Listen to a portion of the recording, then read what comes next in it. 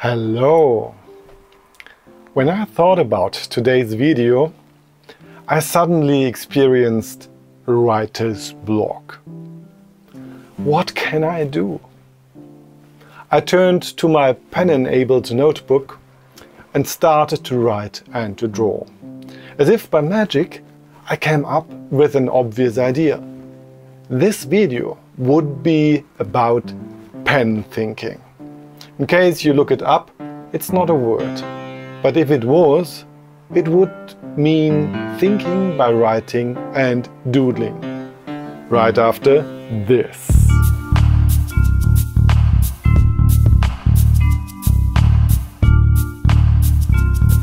Though my longhand is quite ugly, I always loved writing.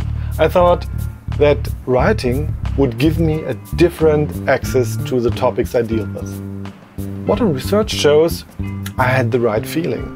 For example, a Princeton study shows that students taking their notes in longhand had a better understanding of their subjects than those who typed their notes directly into their laptops.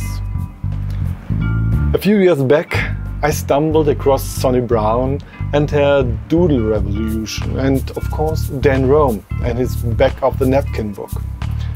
As it turns out, if you doodle during a meeting, you will remember 19% more of what you heard in that meeting. There is also evidence that people working with pen and paper are more creative. So my approach today was to use the screen of my laptop as kind of a paper. I also think if you work on a non-digital medium, you will be more focused on your work because you have less digital disturbances there. I know people watching my videos are exceptionally smart.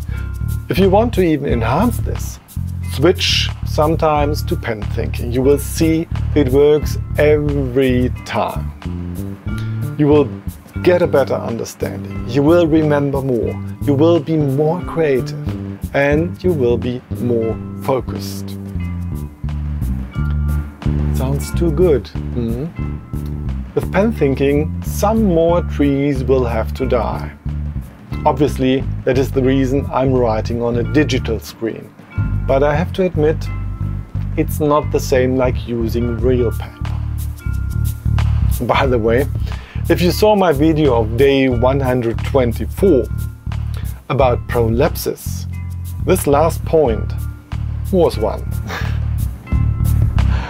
Okay, have fun, be smarter with pen thinking. See you tomorrow.